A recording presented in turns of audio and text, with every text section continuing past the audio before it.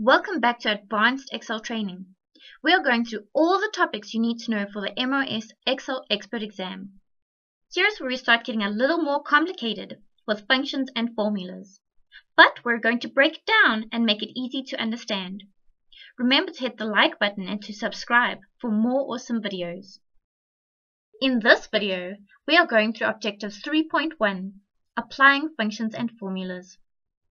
We will have a look at how to insert functions into formulas. We will perform logical operations using the if, and, or, and not functions. And we'll perform logical operations using nested functions. Let's start with learning how to insert functions into formulas. To really get the most benefit from your Excel models, you really need to expand your formula range and include worksheet functions. Excel includes dozens of these functions, and they're essential to making your worksheet more powerful.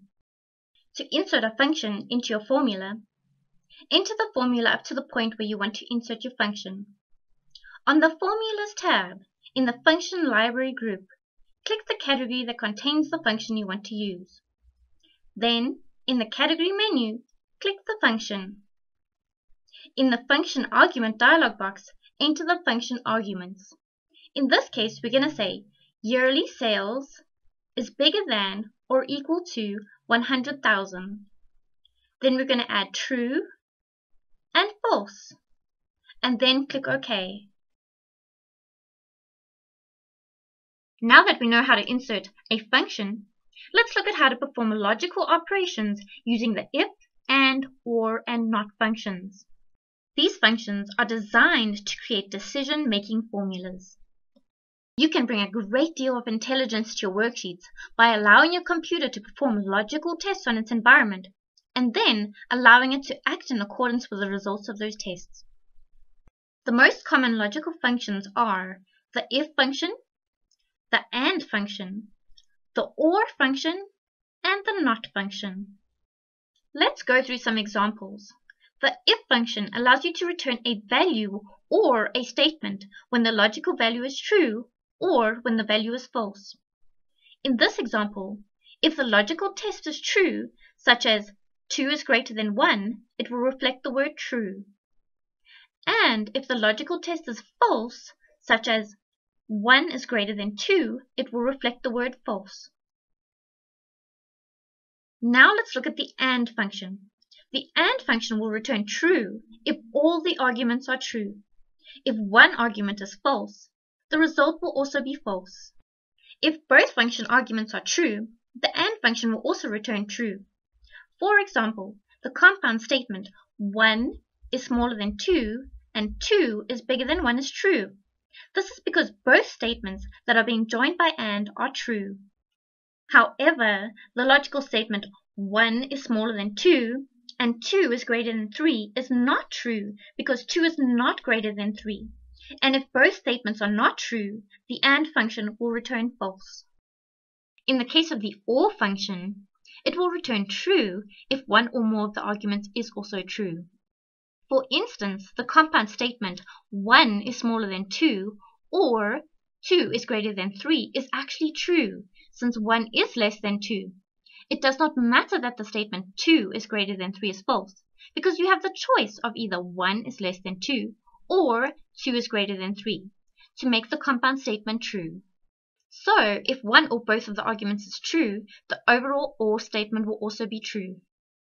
However, if both arguments are false, such as 3 is smaller than 2 and 2 is bigger than 3, then the overall or statement will also be false. Now let's look at the not function. A formula that uses the not function will return the opposite of the logical value. For instance, the statement not false will actually return true, while the statement not true will actually return the value false. Now that we know how these functions work, let's get a bit more complicated.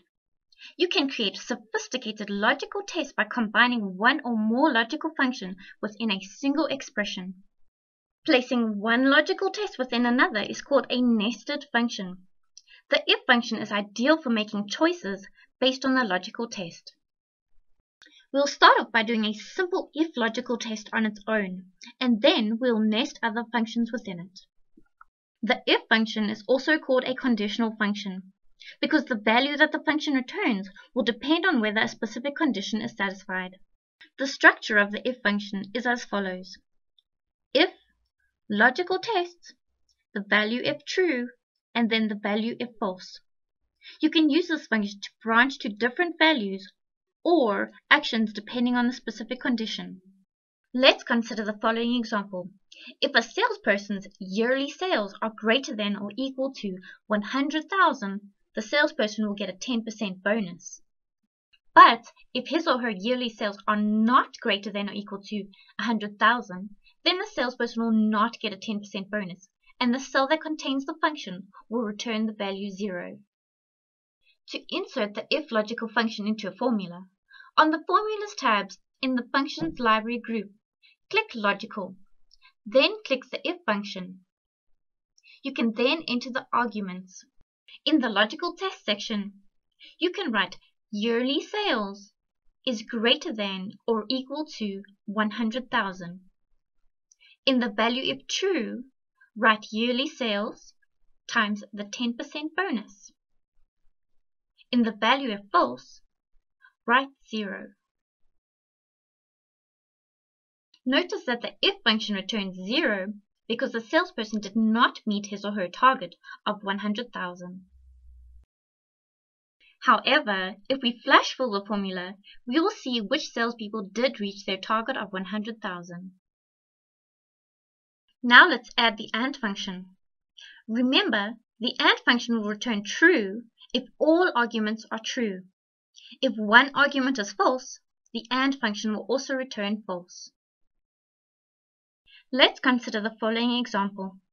A salesperson will receive a 10% bonus if their yearly sales is greater than or equal to 100,000, and if they have been at the company for 10 years or more.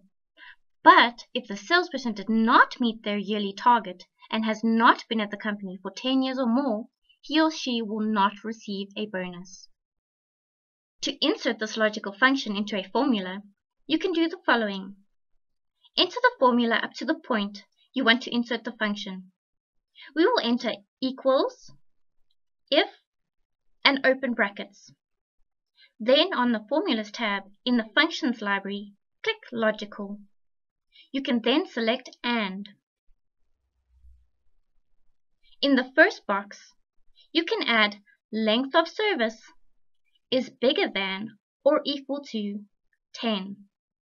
In the second box, you can add yearly sales is bigger than or equal to 100,000.